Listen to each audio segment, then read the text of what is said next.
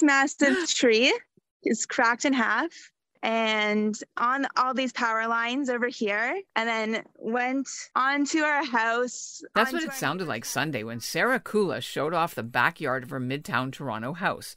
A day earlier, during the powerful thunderstorm that swept across southern Ontario and Quebec, a large maple tree fell over and part hit the roof of her house and knocked her chimney into her neighbor's yard, leaving a gaping hole. Now Toronto Hydro says it could be another 3 days before crews can come and remove the tree from the power lines to the house that Kula and her partner just moved into a week earlier. Luckily, they weren't injured, but at last count, reports say the storm left 10 people dead and impacted 15 million Canadians as it cut power to 1 million homes and saw wind gusts of 120 kilometers an hour in Toronto and Ottawa. As the holiday weekend ends, officials in Ottawa called the damage worse than during the tornadoes that hit in 2018 and worse than the ice storm of 1998. For sure, the crews, you can see the crews everywhere. They're around the clock, major intersections with no traffic signals, which is really bad getting around. I suspect by Tuesday it'll be improved, but I suspect it's going to take them a good week, I would think, to really get things going in the right direction. I'm Ellin Bessner, and this is what Jewish Canada sounds like for Tuesday, May the 24th, 2022. Welcome to the CJN Daily, sponsored by Metropia. I was driving up Bathurst Street in Thornhill when Saturday's storm hit. Luckily, I'd seen the emergency alert from Environment Canada because my friends and I had planned to take a hike in Earl Bales Park, but instead we cancelled. I stayed in my car, and just in time, too, because when the 100-kilometer-an-hour winds hit the intersection around 1 o'clock, it was hard to hold on to my car because it was rocking, and part of the roof of a condo that was under construction flew off and fell onto the road in the opposite lane beside me, and a grocery store cart went flying. And while I know, my story is minor compared to what other people have been experiencing, and you'll meet some of them in today's episode, it was really scary. Really like something out of a movie. Branches broke off trees, election signs blew down, fences went flying, and power was out at my house too. But it's all back now, and we're fine and not to worry. Coming up, you'll hear from Toronto homeowners and from Ottawa, where the storm caused significant damage, including at the historic Jewish cemetery on Bank Street. But first, here's what's making news elsewhere in Canada right now. I'm John Diener in Ottawa, and this is what Jewish Canada sounds like. Despite the storm damage, plans are still on for the gala celebration this coming weekend to honor the 100th birthday of Cantor Moshe Krauss of Ottawa and his wife Rivka.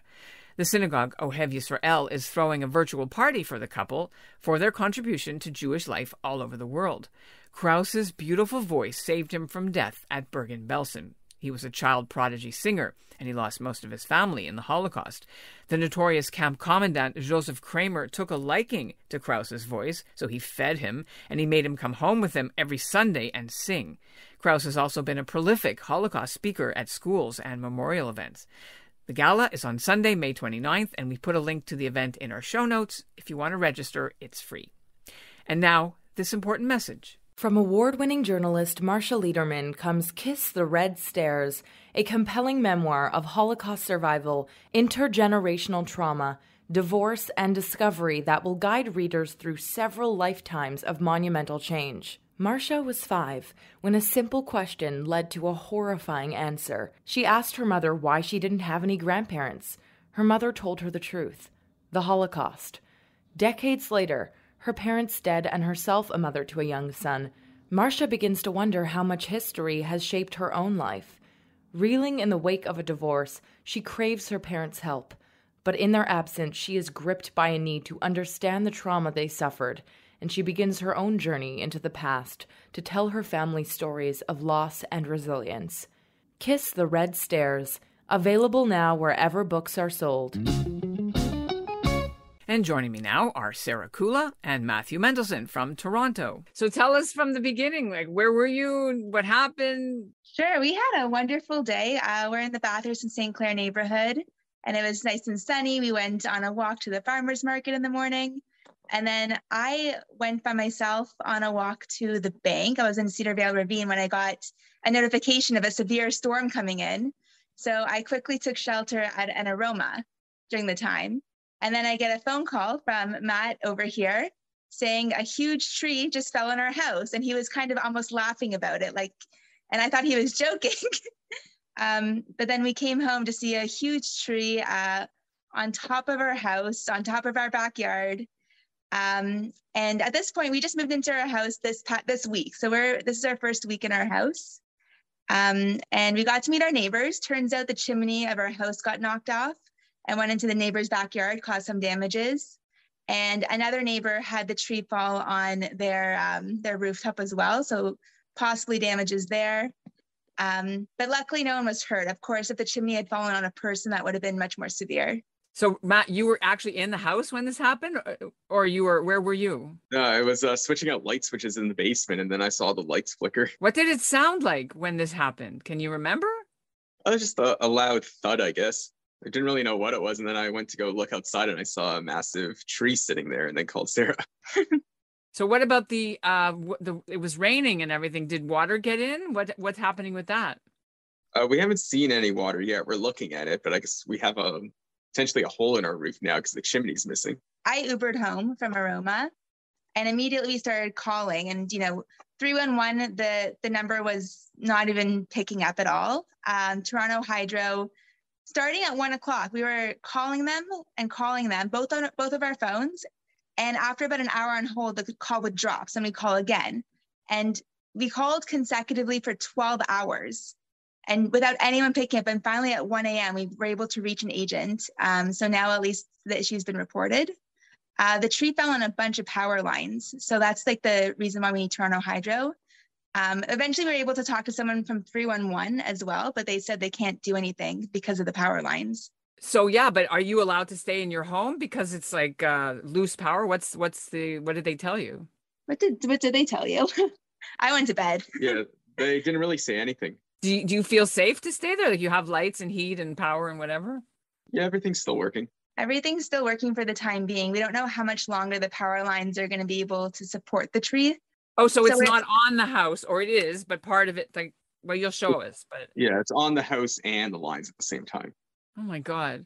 So, you're supposed to carry her over the threshold, right? And to a new home, and then you're starting to unpack boxes. So then this happens. How are you absorbing this as you're starting your, cohabitating life together? Honestly, we've had a series of bad luck incidents over the last 2 months. So this is just an icing on top of everything. Yeah, I mean, if anything, we learned that we're pretty resilient together, but we are hoping that we get some good news coming soon. The Israeli neighbors we met, they actually told us that this is a sign of good luck. So I guess that's how we're going to choose to take it. And now let's bring in Brent Taylor, the co-chair of the Jewish Memorial Gardens in Ottawa. He spoke to me just after he paid a visit to the site. Brent, tell us the extent of the damage. What did you see? Yes, I spent the afternoon there assessing the damage from yesterday's storm, which was quite significant. There's trees at the cemetery that are 100 years old, some older, some younger. And unfortunately, the storm caused tremendous trees toppled all over on our recently renovated front gates and fence, and many tombstones toppled over, unfortunately. Do you have numbers? Like, did you count how many? No, we're still in that process of assessing it. I would say it's dozens, not hundreds, thank God, but it's dozens, and it's a significant damage. Just to remove some of the trees is quite an extensive job.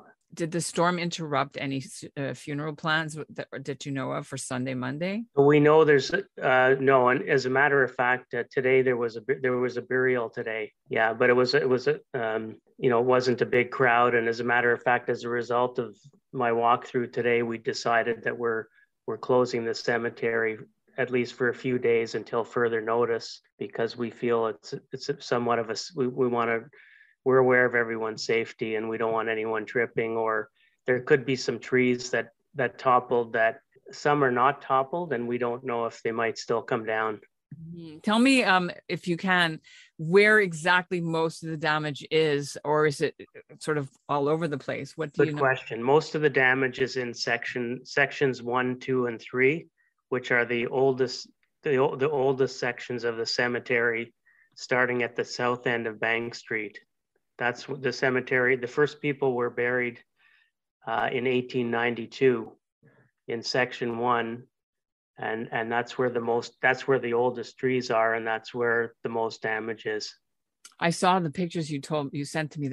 They're shocking. They're so upsetting. But one of the graves has the name Bilski, which is a founder of Ottawa's Jewish community.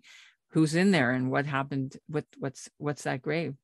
So that had a tree toppled right on top of the grave. Fortunately, it looks like one of the concerns is removing trees is not an easy process. So you don't know what other damage occurs once they go to remove the trees. They have to cut the trees in many pieces to remove it. How personally upsetting is this when you saw this? No, it was shocking. It's shocking. I've never seen anything like it. Hopefully we'll get it cleaned up as soon as we can. Mm-hmm. Yeah. What else do you know? Like personally, where were you when the storm hit? And you guys were okay though? We were in our home. The storm came on very suddenly. About 5 minutes before the storm came on, there was that warning on our phone. We didn't thank God. Honestly, thank God. Yeah, that's a great thing. Lives, I think. Yeah. But then the storm came all of a sudden, and you looked out the window, you couldn't see anything. The kind of damage that occurred is like you see in a hurricane or a tornado. If you look at some of the pictures I sent, and I'll send you more if you want, but I sent you the sort of the highlight ones where you could see the huge uprooting of trees, really, just like a tornado. And that's what Jewish Canada sounds like for this episode of the CJN Daily, sponsored by Metropia.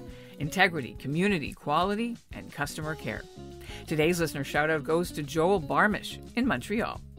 And we'll end the show with a sneak peek at an upcoming interview with the Jewish butcher from Ottawa who was chosen to show Prince Charles and Camilla around on their royal tour last week. Well, they were just very friendly. They seemed down to earth.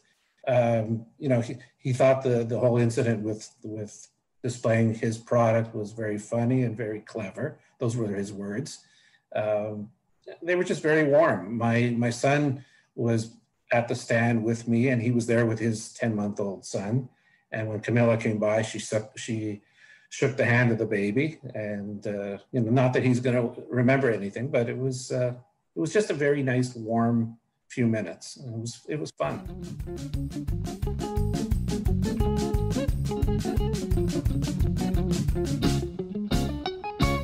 This episode has been brought to you by Looking Back, Moving Forward, 160 Years of Jewish Life in BC. Published by the Jewish Museum and Archives of British Columbia for their 50th anniversary, this elegant volume is a once-in-a-generation collection of Jewish life and history throughout the province. Order your copy today at jewishmuseum.ca.